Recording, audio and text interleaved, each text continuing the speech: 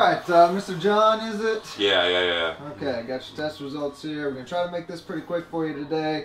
That looks good, that looks good. Oh my god, dude! What? Your blood pressure! What about it? We have got to keep this stuff down! Why? Don't you remember last year? Washed up gimmicks, plastic production, and a complete sellout mentality. Lazy, insipid bullshit. But either way, it's demonic, and I'm incredibly upset that we've given Tones and I a massive platform. Anyways, doesn't really matter because I'm not a real doctor. And live from ARTV's guest bedroom, it's the worst songs of 2022!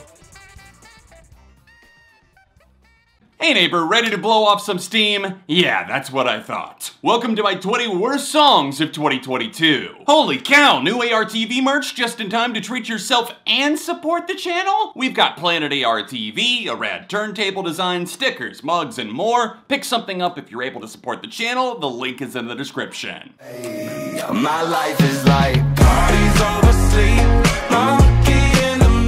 Our first stop on this tour through the 20 layers of hell lands us at the feet of what I can only describe as the opposite of a dynamic duo. Flo Rida has always rapped without hiding his affinity for pop, but we have got to draw the line. The man is spouting off bullshit motivational quotes faster than your Aunt Karen who just found her Facebook password. The one and only Flo is about 10 years past his commercial peak, and it's never shown more than this. After Flo Rida gets done confessing that he's playing monkey in the middle on the beach in high heels, Walker struts in to complain about Fancy-like not winning a Grammy. That's like taking a dump, looking down, and just reveling at it and expecting a trophy in the mail. Next! Feeling like a psycho freak sometimes, trying to get connected, no Wi-Fi. Camila Cabello's solo career continues stalling well into her third act, with the single Psycho Freak catching my ear by having one of the worst sounding vocal melodies of the year. Sounds like a valley up and down, nothing really happens, sad face clown. I can tell Camila wanted this to be a unique look inside her mind, a mind that's been tangled by years in the spotlight, but it comes across as incoherent and actively irritating, with a wasted guest spot from Willow who outshines the star on her own track.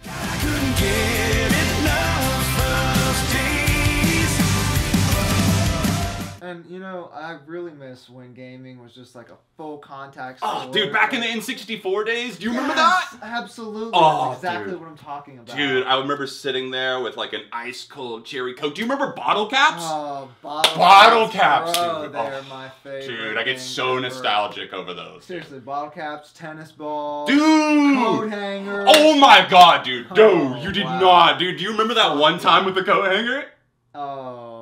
You know what I'm talking about. Yeah. Remember what the hell was on Joey's head? I don't know. Baiting your aging fans with a thoughtless cash grab about the good old days? Classic pro move by Nickelback HQ. Torch the chessboard because our Canadian friends aren't playing the Queen's Gambit. They're playing a little game called Life. And it's a bitch. One of my biggest pet peeves is songs that do nothing other than reference other things. And Those Days is nothing more than a list of lazily sung memories that literally anyone alive in the 1980s would shoot their load of nostalgia all over. When all that's left is nostalgia or circling the drain on old memories, maybe it's time for an updated photograph to replace the broken frame. Actually, forget the frame. I can fix that later. I know what you're all thinking. John, this is all moving so fast, but neighbor, would you make me the happiest YouTuber alive and join me in thanking today's video sponsor, Status Audio. My guess is that you've probably seen one of your favorite YouTube channels promoting Raycons or another lower quality headphone before, but Status's Between Pro true wireless Bluetooth earbuds outperform them in every way. With up to 48 hours of battery life and a triple driver built in for rich bass, mids, and treble, the difference in sound quality is unmistakable, and I take mine with me pretty much anywhere I go. This company believes in making audiophile quality products more affordable and within reach even for a tighter budget. So if you've been waiting on a sign that maybe it's time to upgrade those earbuds, this is that sign. Use the top link in the description down below and save an extra 10% off your order when you plug in code ARTV at checkout over at Status Audio. Started throwing ass, you think that I'ma throw some cash on you, but I'm just clapping you. I know what's up, I know I'm fine. Looking for reliability in a man who goes by the name Russ might have been my first mistake, but as somebody who successfully avoided this douche nozzle like the plague for years,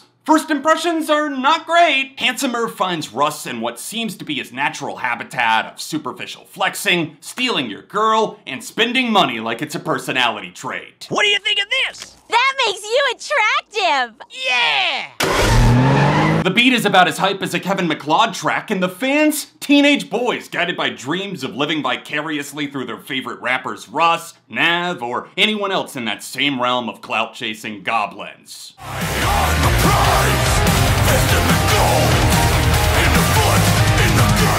So you may have noticed that I skipped out on covering this year's Five Finger Death Punch album. I know for me, it must feel like seeing somebody sitting down to a Thanksgiving feast only to watch everybody else eat, but for once, I said, you know what? I'm fucking full. Unfortunately, my past caught back up to me. I tempted fate, and after a rough encounter with an ex-roommate, This is my favorite part of the movie. I realized it didn't matter if I was being handed lemons or moldy cheese. You take the big bad dumb thing and give it a big dumb public spanking so that hopefully it never happens again. Oh, it's gonna happen again. And I'm looking at you, motherfucker. The only thing smoother than Ivan Moody's head these days is his brain. I'd like to thank the Bible for sin. I'd count the ways, but they're too deep. And the part before the breakdown kills me. This is the part where you fucking scream. And then Ivan yells bounce, as if System of a Down gave him the authority to say that. Forgive me if I'm slow to point out any positives that they may have musically speaking. They've fallen off far too low for me to even bother caring to point them out. I can lick it, I can ride it while you slipping and sliding. I can do all them little tricks and keep the dick up inside it. As long as we're dredging the bottom of the lake, swing! Forgive me, I got a little too excited when I found out that I'd once again be tearing apart another atrocious abomination from Miss Nicki Minaj. But first, I gotta check to make sure that my balls aren't swollen. Alright, I'm gonna need you to turn and cough. Super Freaky Girl sees Nicki back on top metaphorically and literally, grinding the night away on a sample that you've perhaps heard before. Look, bitch, I'm Rick James. Yeah, just toss a dick up inside it and light the match, because this dumpster is pure fire. In my house that survive now. Pulling on these hoes like LeBron now. She's spitting off the top, it's a freestyle. Happy holidays, everyone. Now, forgive me, but I'm going to ruin your holiday in 10 seconds or less. Chris Brown now records Christmas music, and this is the cover art. Iffy? You've run through so many negative adjectives towards women that the hoes are now iffy? The fact that domestic abuser, unapologetic fuckface Chris Brown still has an extremely successful music career is one of the most unfair things that I continue to see in the industry when others are blacklisted for far less. But it's not even a situation where you can be like, nah, he's a dummy, but what about his art? Rant on the person himself aside, the song is a flaming pile of shit with an ego to match. His flow has zero identity, I absolutely hate the 50 Cent In the Club interpolation, and the lyrics are the same as his 1,000 other F these hoes anthems, so why even bother existing anywhere other than a landfill? Good times right, living at y'all like y'all. Rolling in the South where it's all football and Jesus. Country star Walker Hayes is riding the viral wave of last year's #1 worst song, Fancy Like, moving on down to Y'all Life. A song that's about a step away from being a recruitment ad for white people to come move to the South. Hey you! Do you like ball sport, sports ball, Jesus Christ, Bass Pro Shops, and as much casual racism as your heart can take? Then you need to come on down to the Bible Belt. Y'all Life is a little tricky for me, since I don't find the music to be off-putting at all. In fact, it sounds like a solid enough time. I grew up on country, the twang ain't the problem. It's the earful of southern nonsense from this walking, talking Applebee's menu that makes me want to tie off the noose. Smarter how to stay my eyes on and leave them Broadway girls alone. Morgan Whalen, you gotta get yourself together, man. Get your life together. You gotta follow this 3-step proven method. Step 1, we've already done. Apologize and disappear. Step 2, we play the black friend card upon return. Step 3, that's my favorite step of all.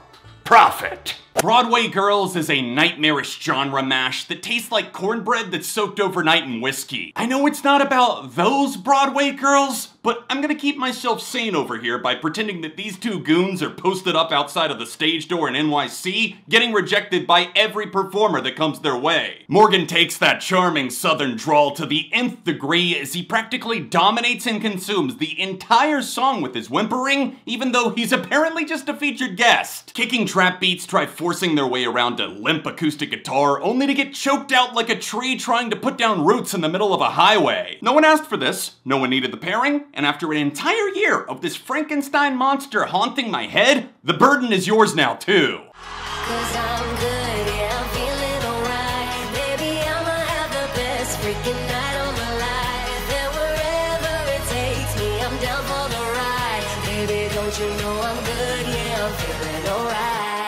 The year of the overbearing, painfully lazy sampling rolls on! David Guetta and BB Rexa are riding a weird resurgence in popularity following the release of their viral hit, I'm Good, which is a reworking of the classic hit I'm Blue that pisses all over its grave. Eiffel 65's classic bop continues thriving decades later thanks to an undying energy and that weird kooky hook that makes you belt out gibberish at the top of your voice. I'm Good has none of that. It's the Italian group's melody stamped all over it with none of the subtle charm. It's an in-your-face, so dumb a caveman could understand concept about having a great fucking time, going out, taking over the town. I don't need you, boy. I'm not thinking about you. I'm definitely not. That's probably why I keep saying it. Sure, Jan. Am I way too annoyed about a stupid club anthem sampling an older hit? Maybe. But the sheer lack of effort all around is embarrassing. Kinda like the live-action Lion King. Cause don't talk to me if you think that holds a candle in the wind to the original. Even with nothing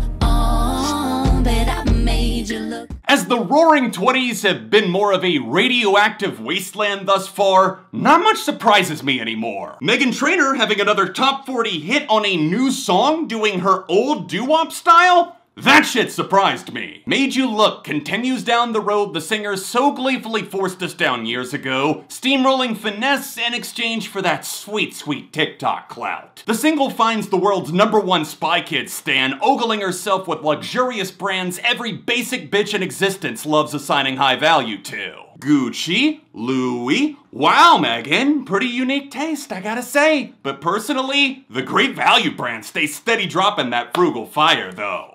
Get away, get away, get away, get away, get away from me.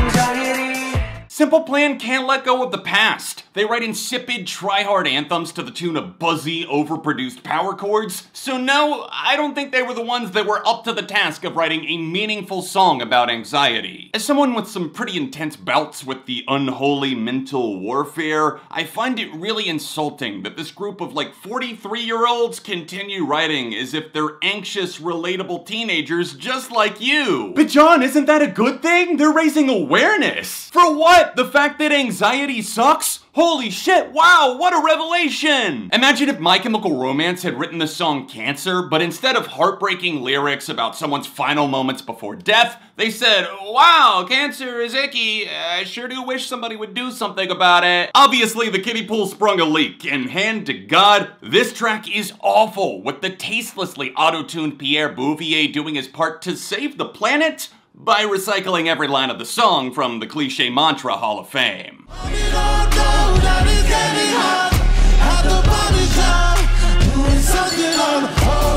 Sam Smith and Kim Petras are the unholy duo that the world apparently wanted, and when they dominated charts worldwide, all I could think about this barrier-smashing hit was, really? Music has historically been a very unfair industry, so for non-binary star Sam Smith to team up with transgender artist Kim Petras and go #1 on the charts, the ringing of the alarm was loud, and I get why. But it's a damn shame Unholy turned out the way it did, because I hear potential with the gospel choir urgency and some of the more lavish gestures, but realistically, they cut the song way too short, there's no bridge, they gambled on style over substance, and they borderline glamorized the act of cheating on a partner. Bit backwards minded for such a progressive pairing, which I do find to be weird, because it's like, yes, we have these two queer artists hitting this level of success that meant a lot for a lot of people, but they got there by using the same shitty ideology behind songs like Ariana Grande's Break Up With Your Boyfriend. It really just all feels like a massive missed opportunity that's being celebrated for what it represents instead of what unholy actually is.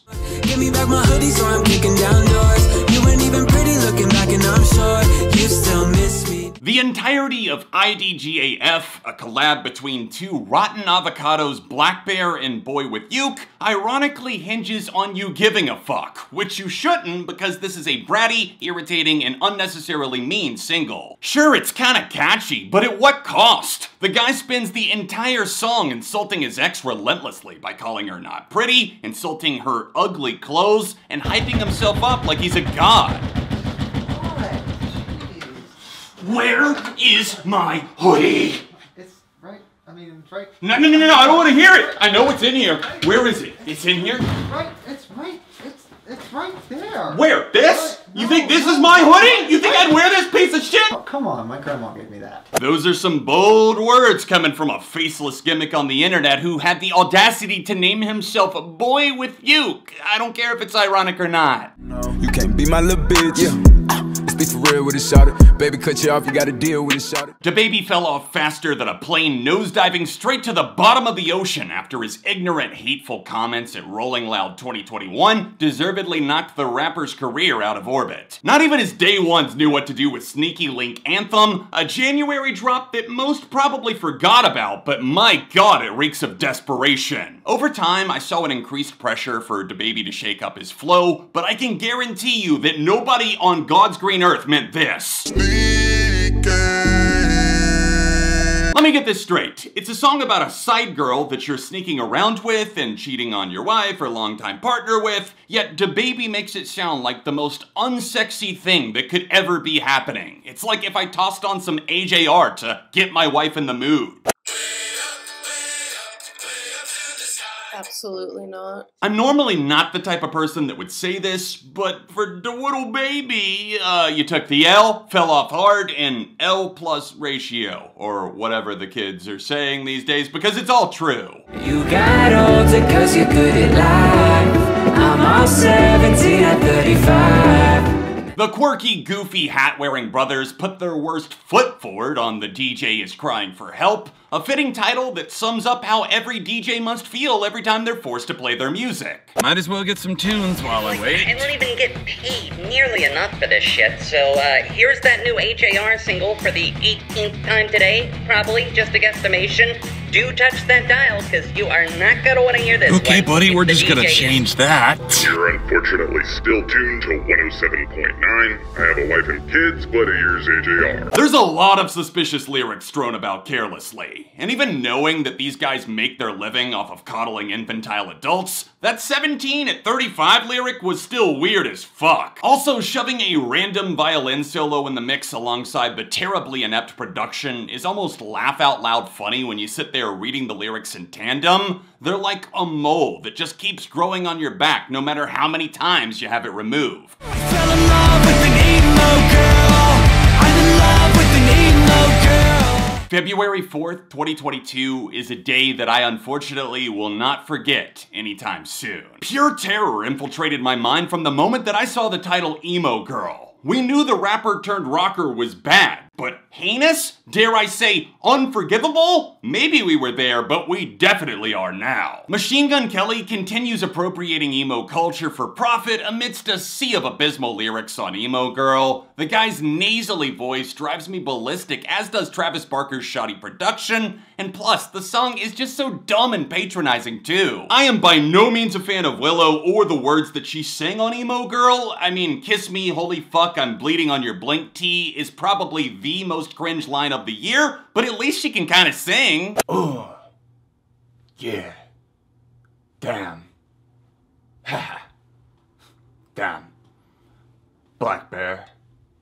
Megan Fox. Hottie.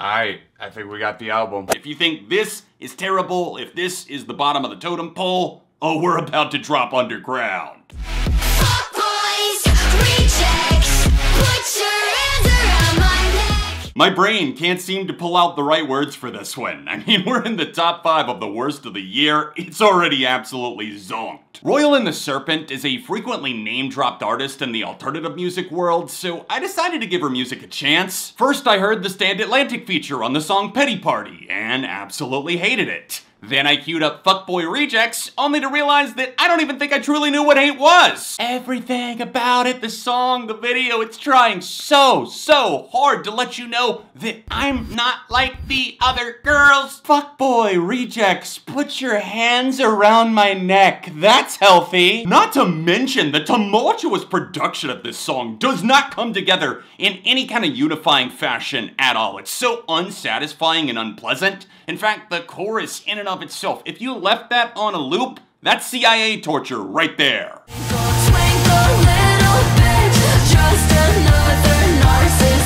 Leah Kate writes anthems that cut to the bone, pairing booming, radio-ready choruses with poignant, hyper-specific details. Her songs are immediate and razor-sharp. That's literally the Spotify bio for the woman who wrote this song Twinkle Twinkle Little Bitch. Bone-cutting songs with hyper-specific details? Are you kidding me? Obviously, everyone's #1 complaint about Twinkle Twinkle Little Star was the lack of hyper-specific details. I mean, what the hell, Mom? Which star is even twinkling? All I know is that it couldn't be Leah. Her voice, attitude, and try-hard personality scream "Pick me" louder than a cheerleader's megaphone. How this came out in 2022, it's beyond me. It's incredibly outdated. And the fact that Leah Kate is 30 years old, literally 30, not exaggerating, and having this level of a bratty tantrum over an ex, it's so immature. It's literally called Twinkle Twinkle Little Bitch. It makes Machine Gun Kelly sound like a distinguished poet. Jeepers creepers, we have seen some shit up until this point, and I think you guys are gonna need a breather more than I do before I reveal #1, so here's a quick montage of some other songs that I found to be pretty yikes, but not quite top 20 worthy.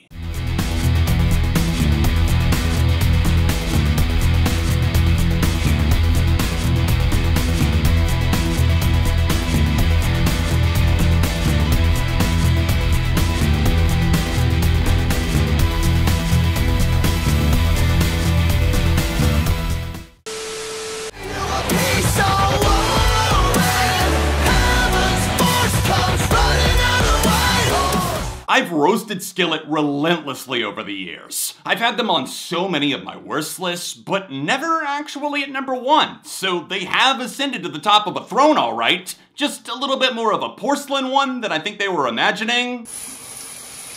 Everything about Skillet's White Horse is so shockingly bad that I don't even have jokes. It's like a so horrible that I almost can't believe it type of song, but their fans are so brainwashed, the poor little bastards think that Skillet are innovators. Nothing about this even makes sense musically. All the chaotic elements sound like 6 different songs tossed in a blender as they shoehorn in random electronic effects stolen from Imagine Dragons, while Skillet reads passages from the Book of Revelation. Their lead singer John Cooper sent a twinge down my spine by rapping about the rapture. That is too perfect. I can't make that up, but how does anybody take this seriously? Bellowing on about the end times while your bandmates essentially program in their entire performance? That is an ugly, awful look, but not nearly as ugly as their frontman's performance. He's like the opposite of King Midas. Instead of gold, everything he touches turns to shit. What a wild year with loads of terrible songs to choose from. These were the 20 that I consider to be the worst. It was just my opinion, so please take a second to hit the like button, share the video out, and take to the comments section and let me know your most hated tracks of the year. We always put a ton of work into these to try and make them fun and entertaining, so I hope you did enjoy it. Stay tuned for more year-end content right here on ARTV.